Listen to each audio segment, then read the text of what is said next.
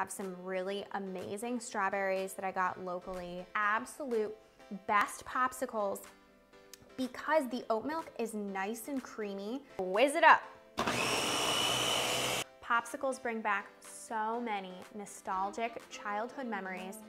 I don't even know where to begin. There's so many stories.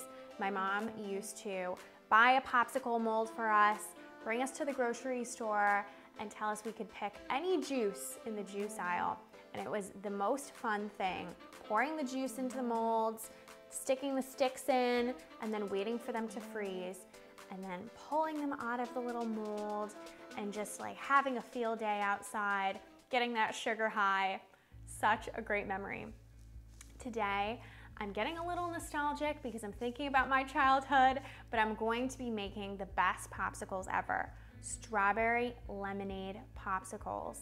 And these popsicles are way better than the ones that I made when I was a little kid. They're adult approved, kid approved. They're just fantastic, and they take like 10 minutes to make. It's just 3 ingredients. You need a popsicle mold. You can get it really anywhere, especially during the summer. I have some really amazing strawberries that I got locally. They're absolutely fantastic and juicy and ripe. I have some lemon juice and I have some oat milk. I'll explain all the ingredients in a second, but we're gonna start with our strawberries. So I just sliced them up. I took the tops off. You wanna make sure to do that. And I'm just going to pop these all in a blender. You can also use a food processor, whatever you have on hand. I have some lemon juice because we're doing strawberry lemonade popsicles. So I have the juice of about a lemon or a lemon and a half, depending on how juicy they are. And now you're probably thinking like, where's the sugar, right? Well, the strawberries are sweet. The lemon is very, very tart, so you do need something sweet. You can either use like a sweetened almond milk. You can add sugar right in here, but instead of doing all that, use oat milk. I'm telling you, they make the absolute best popsicles because the oat milk is nice and creamy. So it's actually going to make a bit of a creamy popsicle, not super, super creamy, but kind of cut the iciness. And oat milk is naturally sweet. There's no sugar added, but it's sweet.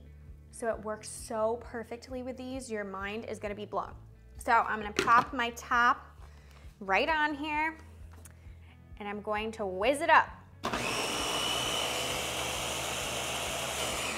Okay, so tip, you can leave it just a little bit chunky if you prefer to have like kind of that slight, like almost whole berry taste or feel in your mouth, or you can just puree it till it's smooth, which is how I like it. So I'm gonna keep going.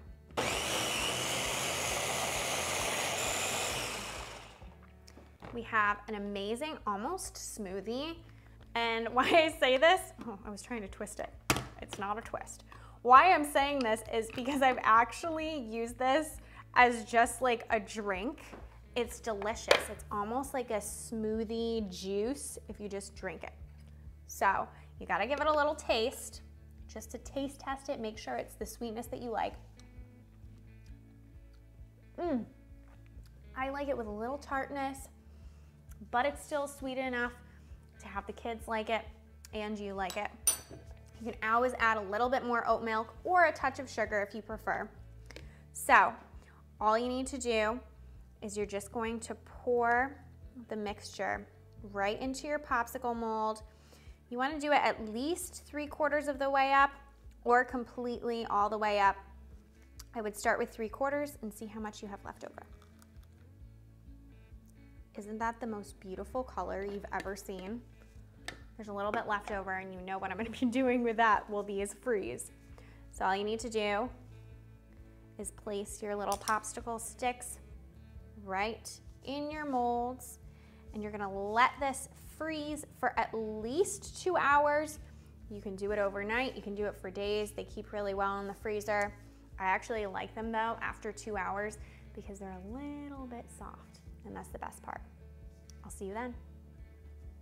There's nothing better than a slightly melty strawberry lemonade popsicle.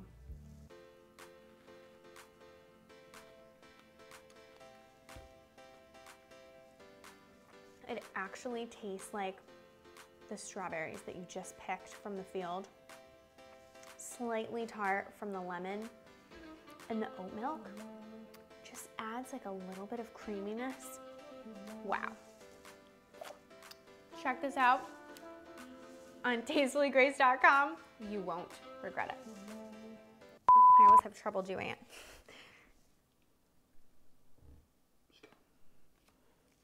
And I'm going to whiz it up.